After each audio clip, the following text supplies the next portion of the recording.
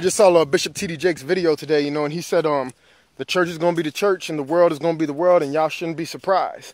And he's right. You shouldn't be surprised. If you've been in the Word of God, you can see the signs of the time coming to pass. And what that means is, though, you can't be sitting there sleeping. You should have a sense of fire, a sense of urgency, preparing for the Lord to come back, because the Bible says in the last days, what did God say he was going to do in the last days? He was going to pour his spirit out upon all flesh. And he said the harvest is plenty and the labors are few. So when you see the signs of the times, you should be saying, man, Jesus is coming. He's about to crack the sky. I need to do something. I need to win souls. See, because if you are truly in love with Jesus Christ, you are in love with the things that God is in love with. And he loves nothing more than souls. Souls are the heartbeat of God, and souls are being lost. Souls are dying every day. Some of y'all say, man, Marcus, shut up. You doing too much. You yelling too much. You too loud. Man, if you see the signs of the times and you understand the gravity of what is happening, it's not about equal rights. The church is about to be under attack. The devil is about to run up on some of you who's sleeping, man. Some of y'all, yeah, the church gonna be the church and the world gonna be the world.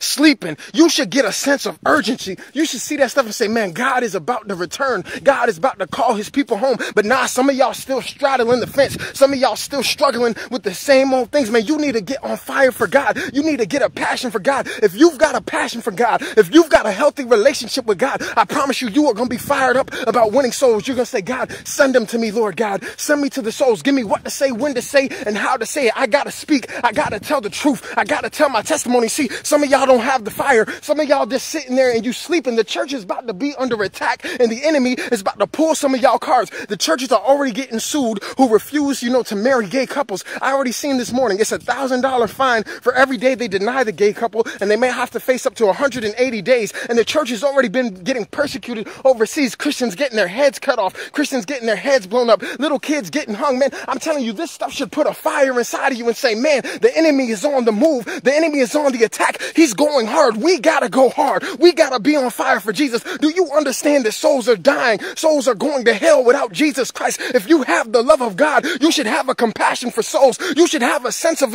urgency. But some of y'all are sleeping, and it's time out for a church that's sleeping. The Bible also says in the last days, many will be rocked to sleep. And that's what's happening, man. Some of you are rocked to sleep because you focus on the wrong things. All you focus on is black power. All you focus is on the white man is holding us down. All you're focused on is the media. You're focused on BET. You focus on all the garbage in the media, and you don't even see that God is soon to return. The devil got you so distracted, you sleeping, and you got these preachers out here. This is how people fall asleep. They get sugar-coated preaching. They don't have a relationship with Jesus Christ. That's why you don't got no fire. That's why you don't got no passion. That's why you don't got no compassion for souls. Yes, this thing is serious. It's time to get serious and on fire for God. The enemy ain't playing with you. He ain't playing with me. He ain't playing with the church. So we shouldn't be sitting there sleeping.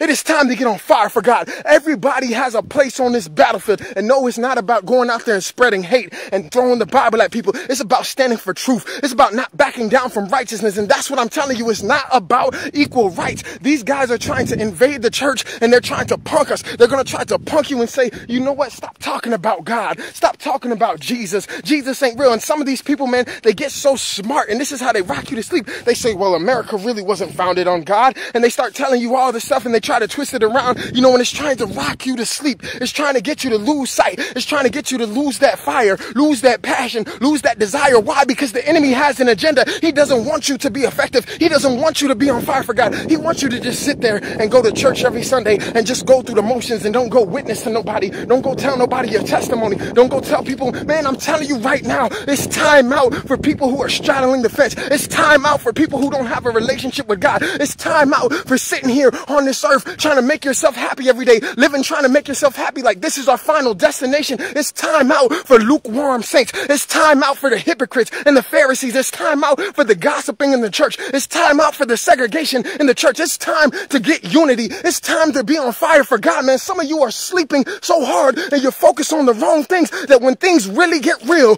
one night, just like how 9/11 happened, things can get so real overnight. They can start locking up Christians. They can start persecuting Christians overnight, and some of you ain't gonna be ready because you ain't been hitting the spiritual gym. You ain't been praying. You ain't been fasting. You ain't been seeking God. I'm telling you right now, man, this is real. And I feel the fire of God right now. If you have the love of Jesus Christ, and if you have a healthy relationship with Jesus Christ, your spirit is going to connect with his spirit, and you're going to have a passion for the things that God cares about, and that's souls. We are put on this earth to give God glory. What did he send the apostles out to do? He didn't send them out to play the piano and play the organ in church. You know, he sent them out to preach. He sent them out, you know, to give the gospel to the whole world. That's what he sent us out to do. All that other stuff is good. But if you really have a love for Jesus, if you're really on fire for God, you're going to have this desire, man, I got to win souls. I got to tell somebody about Jesus, but Jesus is soon to return. The devil is roaming this earth like a lion, seeking who he can devour. Do you understand that? Some of y'all sleeping, y'all don't even understand what that means. He's trying to destroy you. He's trying to rock you to sleep so that, man, oh my goodness, I'm telling you, this is real. There's souls who are going to go to hell just because you didn't open your mouth, just because you was too ashamed, just because you was too worried about what somebody thought, so you didn't tell your testimony. You was too intimidated on the job. I see it all the time. Man, the harvest is plenty, but the laborers are few. That means the church is sleeping. That means the church needs to step it out. That means the church needs to get on fire for God. Stop worrying about offending people. Stop worrying about what people would think. Now, I'm not saying be rude, and I'm not saying we hate these people, because I'm going to tell you one thing. Let's get it clear. People like to twist my words. I don't hate nobody. I love everybody with the love of Christ. But the word of God says what the word of God says. And the word of God says this is wrong and this is wrong. So I'm not judging you.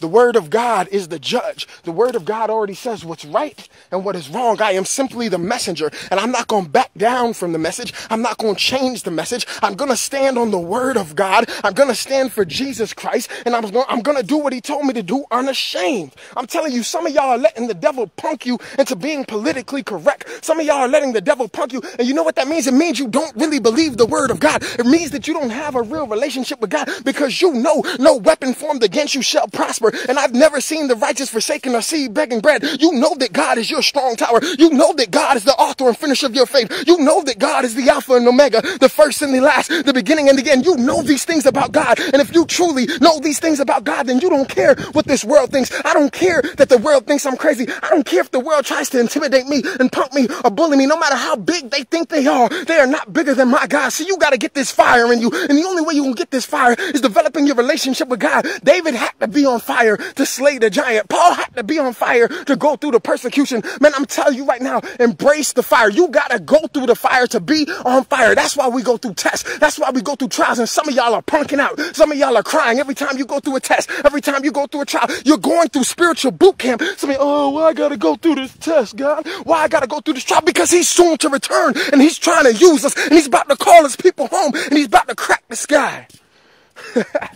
Woo! I feel the Holy Ghost, man. It's real. I'm trying to shake you. I'm trying to wake you up. God told me to set this earth on fire. That's what he told me to do. I had dreams. I had visions. Man, I seen fire falling from heaven, and it's going to fall on the willing individual, the person who's made themselves available to God. And they say, God, use me. You know, I got a love for you, and I love the things that you love, and I know that you want me to win souls. I know that you want me to use me. I make myself available to you. I don't care what the world says. I don't care what the world thinks, because they can't save my soul. They can't do for me what you can do for me, Lord God. So use me, shape me, make me, mold me through the test and the trial. Put me through the fire, because I know that I will not be consumed if I believe in you. And I know that all things will work for the good of me, Lord God, if I love you and I hold on to you and I trust you. But some of y'all don't really trust God. That's why you're intimidated. That's why the devil gonna run up on you and he gonna pull your card, man. I'm telling you. He gonna pull some of y'all card. It's gonna get real. Hey, y'all be blessed in Jesus' name. Just be clear, I love everybody. I know some of my soldiers is watching this. They like, man, that guy crazy. Yeah, y'all see in the end, though.